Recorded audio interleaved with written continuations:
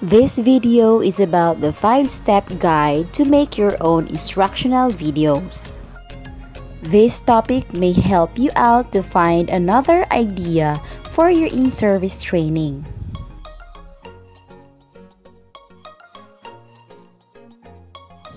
As teachers in title, we developed an instructional model built around self-made videos that empowered students at all levels to learn at their own pace and build mastery skill by skill. We used these screencast-style videos.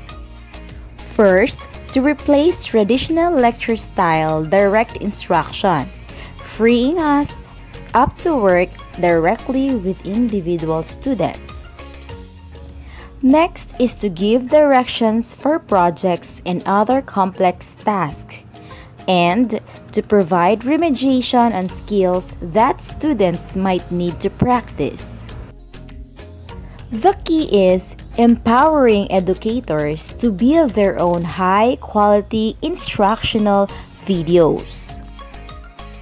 Unlike externally created videos, these allow teachers to multiply themselves in the classroom without losing their authenticity. They can provide direct instruction via the videos while also circulating around the room, answering the questions and guiding students to deeper learning. Let's talk on our first step, the chunk instruction. What is chunk instruction? When it comes to video creations, time is of the essence. The research shows that learner engagement with videos begins to drop after the 6-minute mark, and it falls dramatically after 9. It's essential to chunk instruction such that each video covers a single learning objective or task and nothing more. And it is multiple short videos are better than one long video. We have step 2, build video-ready slides. In here, the best instructional videos are highly focused, are visual cues to highlight key information and minimize the use of on-screen text. The slides that a teacher would use in a lecture may not work in a video. It's critical to build a slide deck that is clear, simple, and visually compelling. Step number 3, record. There are many tools you can use to create a strong instructional video.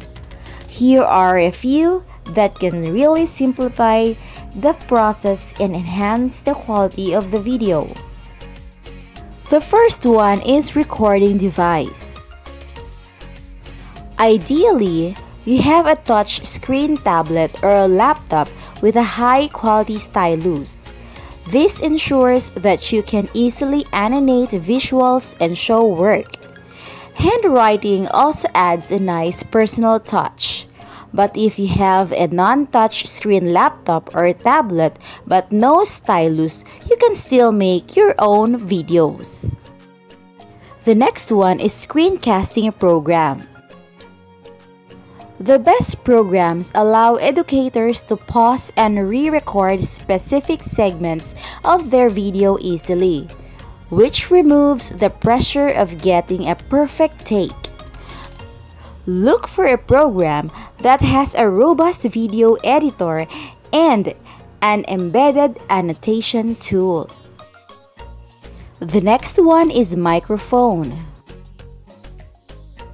This is often forgotten, but it's really helpful to have a pair of headphones with an external mic. These headphones help you improve the sound quality and ensure that your videos don't contain background noise. Our step 4 is enhance engagement. Simply sitting and watching videos can lead students to lose focus. The best instructional videos keep them actively engaged. When students take notes or answer guided questions while watching, they retain material better than students who watch passively. Embedding questions in your instructional video using programs like Puzzle can improve students' interaction and provide you with invaluable formative assessment data. Students should think of video watching as a task they perform actively in order to learn.